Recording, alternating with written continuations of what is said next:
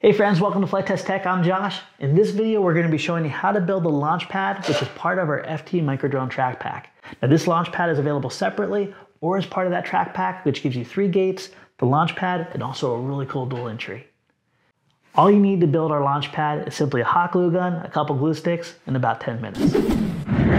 So the first thing that we're going to do in getting started with building our launch pad is popping out all the pieces. Now take note that you have 2 different stands. One stand's going to elevate your launch pad a little bit angled forward, the other one's going to be flat. Go ahead and pick whichever one you want to use and pop those pieces out. Now that we have our pieces popped out, let's go ahead and identify them, and then we're going to go ahead and choose whether we want an elevated platform going forward or a flat one. First, we have our angled platform legs. Second, we have our flat platforms. You're going to notice that there's 2 score cuts here. This is actually to provide a slight bevel so that when we put these in place, it gives a little bit more reinforcement. All we do when we glue these in place is we simply bend this, line them up with the tabs, and then press it down. Finally, we have our main body of our launch pad. You're going to notice 2 score cuts right down in the middle. Our next step here is to remove that piece of foam right in the middle. And the way that we're going to do this is we're going to bend this 180 degrees and roll it out with our hands. So I always like to kind of get a established score on both sides. We're just going to roll this up 180 degrees.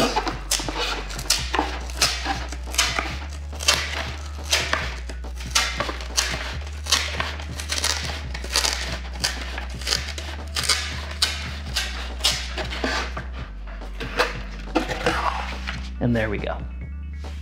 Now this space in the middle here is actually for something called a C-fold. A C-fold looks exactly like how you'd imagine from the cross section of these 2 pieces of foam. All we need to do is roll this over 180 degrees, line this up, and then we'll glue this in place. Now if you want to get really fancy here, before we glue this together, you can take an LED light strip and embed it right here at the leading edge pointing inwards. At that point, if someone wants to have a starting light, all they need to do is simply activate that through a battery. This leading edge will light up and you'll see it through your FPV signal. Just make sure the lights are incredibly bright so the drones can see it. Now that we've done our practice fold, we're going to go ahead and trace a bead of glue all the way around the perimeter, making sure that we don't get too close to these holes so it doesn't squeeze out. Make sure you have an extra glue stick handy. I'm using my FT300 glue gun. This is a 300-watt glue gun with an adjustable temperature. This is really useful because you can turn it up and down based on how hot or cool you want the glue. I got plenty of glue and I have an extra glue stick, so I'm just going to go right around the perimeter.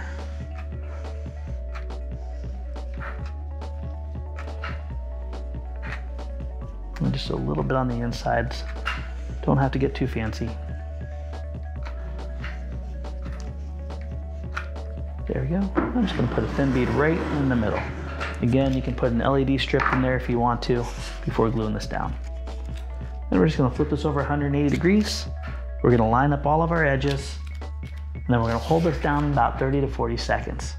Make sure you hold this nice and flat and that nothing lifts up. If it does, just simply press it down or put a little more glue in and press it down again. As we mentioned before, you have 2 different stand options here. We're going to ultimately do the angled one, but I do want to show you how to glue down the flat one if you choose. If you're going to do the flat launch pad, all you need to do is simply take the score cuts and face them out. And you're going to notice 2 tick marks here right at the corner. This is simply just to give you a little bit of extra strength. And to glue this down, we're going to apply a bead of glue right on the 2 flat sections on the top. We're going to press it into the slot, and we're going to hold the edges right at the edge of those 2 tick marks. These angles just give you a little bit of reinforcement on the legs and make your platform more secure. For our angled launch pad, we want to make sure that the lower part is facing towards the front that we're going to launch from. And in this case, I consider the front to be the folded over edge right here, especially if you're going to do that LED trick we talked about. We'll quickly do our first test fit. We'll pop one on one side, one on the other, just set it over and make sure we're happy with it. And we are. And you can see that slight angle is just going to give us a little bit of clearance, so when we launch, we're looking more forward than we're looking up. Once we're happy with that, we can flip this over, apply a healthy bead of glue, and because this is double-sided, we can go ahead and put it right in the slot as well too,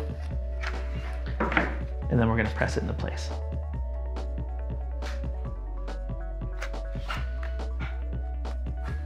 You can always come back and reinforce with an extra bead of glue on both sides if you see fit. You don't have to worry about weight because this isn't going to fly. We're going to let this fully dry and we're going to do the exact same process on the other side. Make sure that you match up the two sides. In other words, the higher and the lower. We'll bring it right over. Again, with a bead of glue on the lower portions, the top of the tab. And I like to put a bead right in the slot.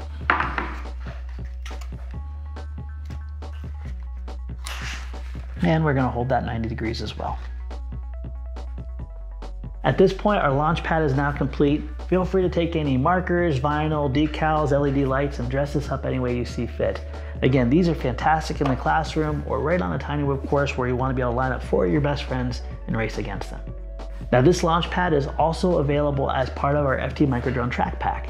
This gives you 3 race gates, the launch pad, and also a really cool dual entry, which is a ton of fun with your family and friends. At this point, our launch pad is now done. We're ready to take this out and race with some of our good friends. Thanks so much for taking the time to build with me, and we'll see you in the next video.